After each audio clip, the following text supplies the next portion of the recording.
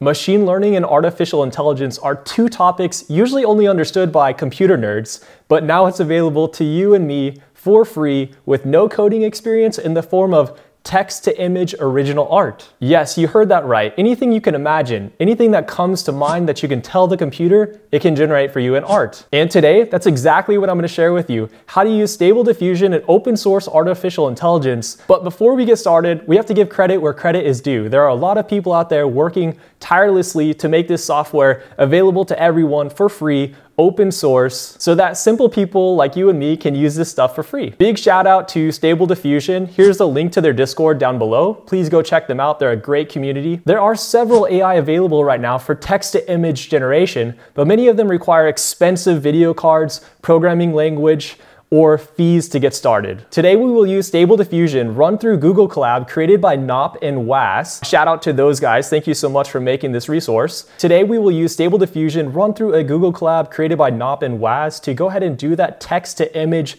artificial intelligence original art. And if you wouldn't mind poking the thumb down below, that'll keep the robots happy so they keep making original art for us for free. All right, first off, you need a Google account. I'm pretty sure you already have one. If you don't, go ahead and set that up. Run over to Google Colab. There's a link down here at the bottom of the video. It's also in the description down below. Go ahead and click on that link to the collab to Nop and Waz's hard-earned Stable Diffusion. Go ahead and read through the terms of use on your own right here. If you've never used Google Colab or Jupyter Notebook before, it's pretty simple. Code has been generated down below here in this cell. And at the beginning of the text, you're gonna find there's lots of information that you can go ahead and read through. Most of it probably won't make sense to you if this is the first time using it. If you've never used Google Colab or Jupyter Notebook, essentially down below, we have a whole bunch of different prompts that we can enter in. If you double click into it, you'll see that there is behind the scenes, there's code running all of the prompts and everything. If you get confused, just double click. That's gonna bring you back to the prompt. Don't get scared if you double click by accident, it brings you to the code. So going down here to the first cell, we have render images by prompt. And this is what we're going to do for our first example. It already has some text in here. If you don't know what you're looking for, it kind of shows you an example of what you can do. We're gonna go ahead and do our own though, so we can create our own art. We're not gonna go with the default prompts and everything that they list in here for examples. We're gonna remove all this stuff. So now what we have is we have render images, we have prompt, and in our prompt, we're going to go ahead and write our own. So we need to tell the AI what we're looking for, right? So in this case, let's say we want to create a beautiful fairy, right? So we have to be very specific of what we want though. So we're gonna say a fantasy comic book style portrait, painting of a beautiful Chinese fairy.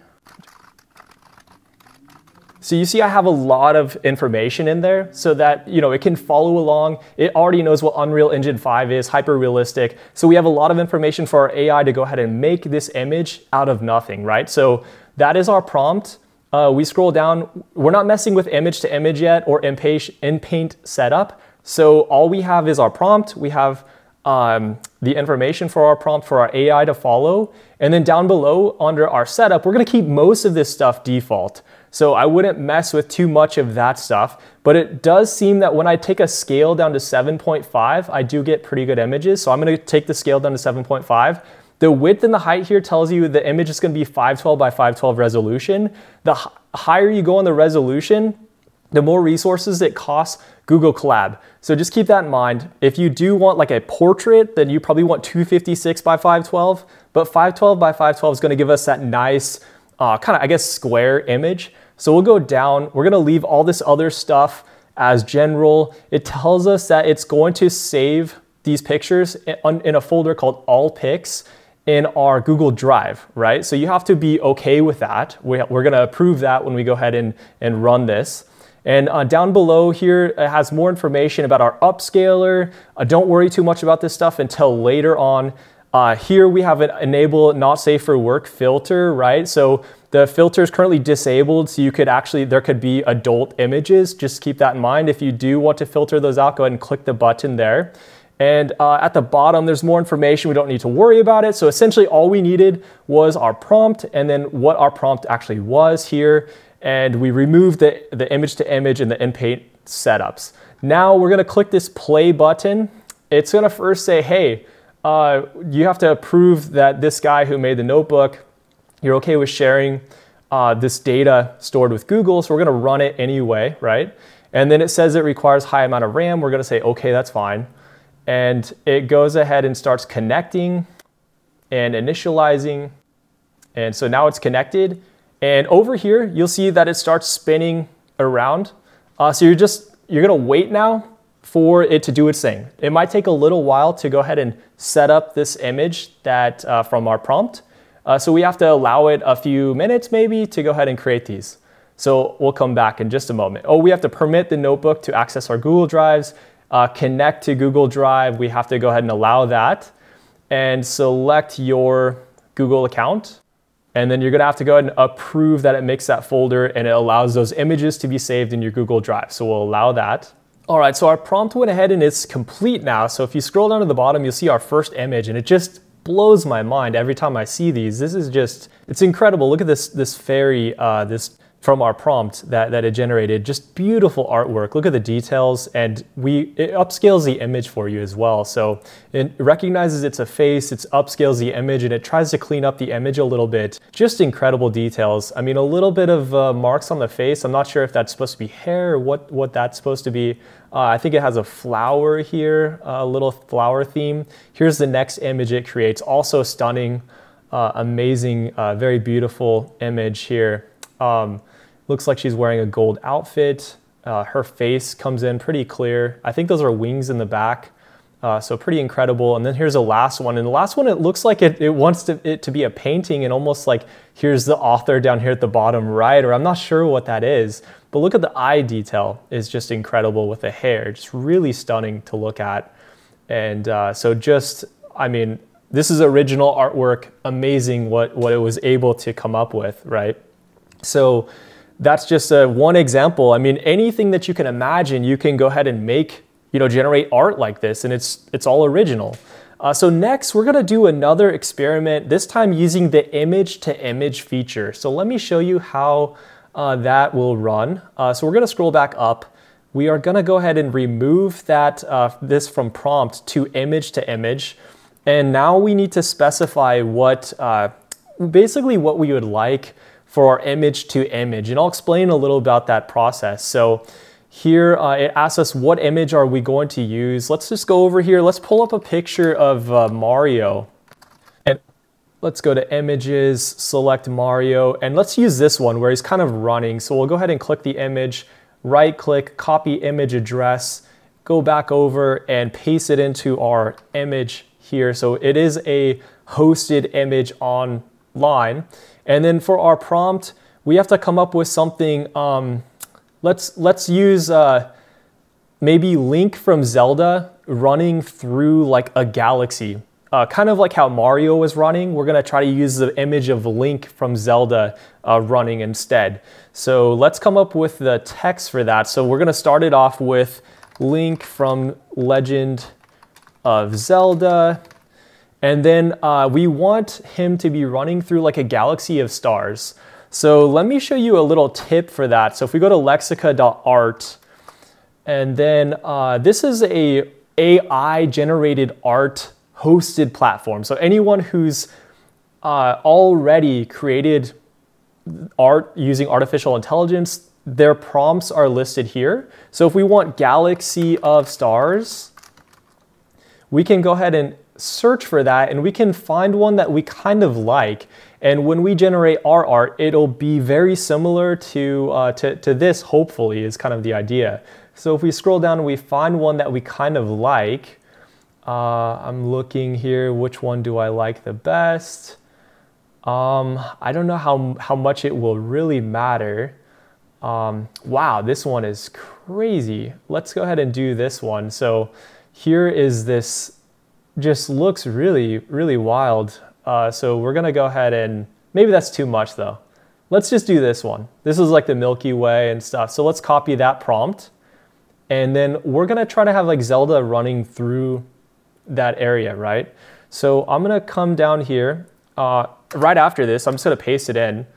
And we're just gonna say running through Milky Way pastel colors. Okay, let's just see what happens. Who knows, right? So image to image, that's selected. We have it starts with our Mario image. That's our input, and then our output is hopefully an image of Zelda, Link from Zelda, right? Running through a galaxy of stars. I'm gonna leave everything else pretty much the same. There's a lot of settings in here that I don't really know much about. Feel free to play with them if you're more advanced, or if you've done this a few times, go ahead and play with it. I'm gonna leave everything else the same, and let's see what we get. So when we're ready, we just are gonna hit this play button, and that's going to run all that code once again.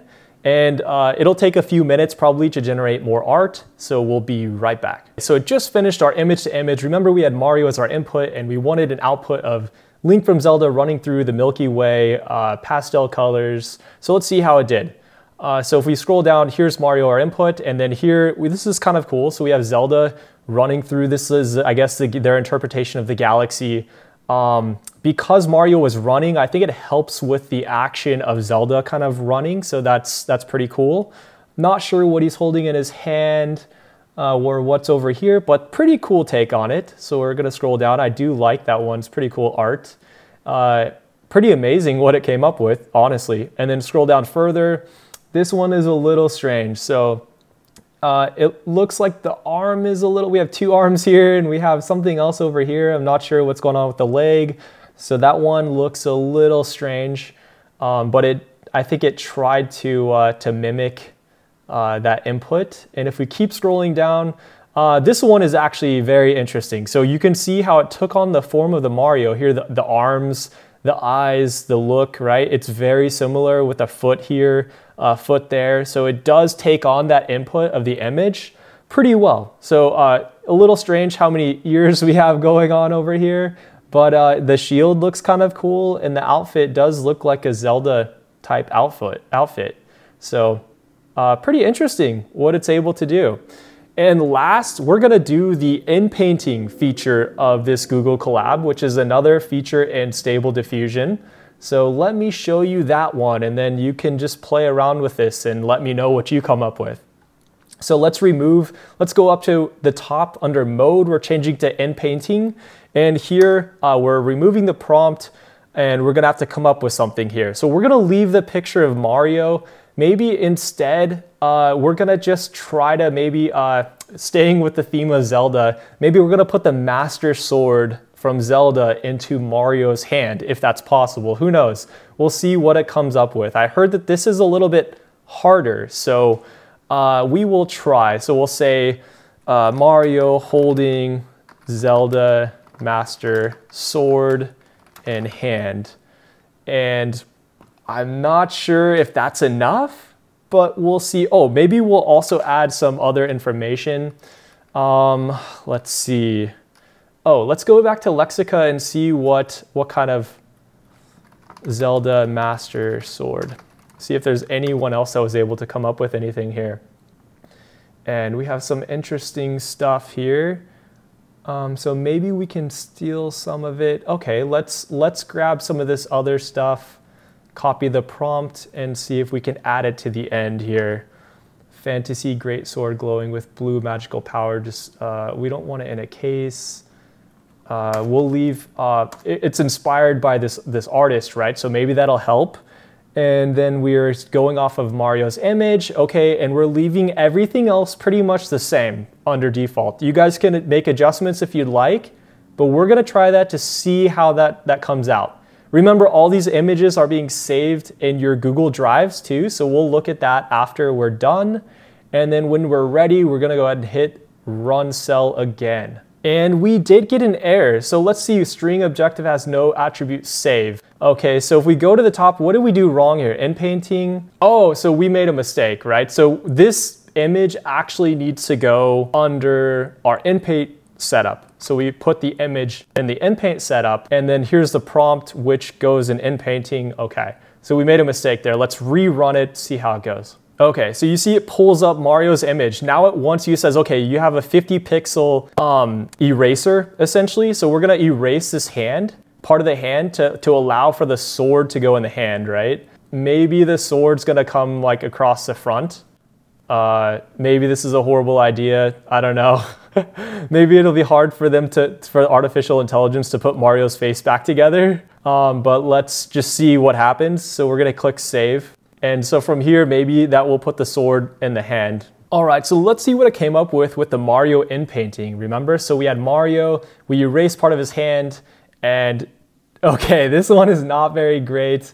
I think that's attempting to be a sword, and it put Mario's face back together a little bit strange on that one. Not quite what we're looking for. So next one here, it tries it again, right? Oh, this one actually came out pretty interesting. So in its right hand, it has like some sort of like star looking thing, and then on the left hand, it actually put the sword. So very interesting. That was their take on it. Pretty unique. And also it put Mario's face back together. You know how we erased it? It did a pretty good job of putting most of it back together.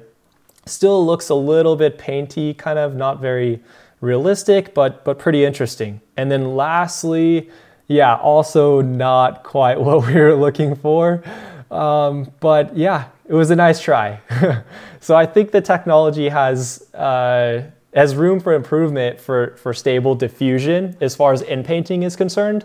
I know some of the other artificial intelligence like DALL-E 2 does really well with inpainting and outpainting and things like that, but it costs money. So there's a lot of AI available that you should check out if you can. And let me show you where you can find these images that it's saving. So if you go to Google Drive, click on your Google Drive. So it should create a new folder for you in your My Drive called All Pics. And from here, this is where it saves all those images that it created for you. So it's cool because in the text, it tells you what prompt you use to generate those photos. And it also has a seed number on there as well. So the seed should be listed in the photo.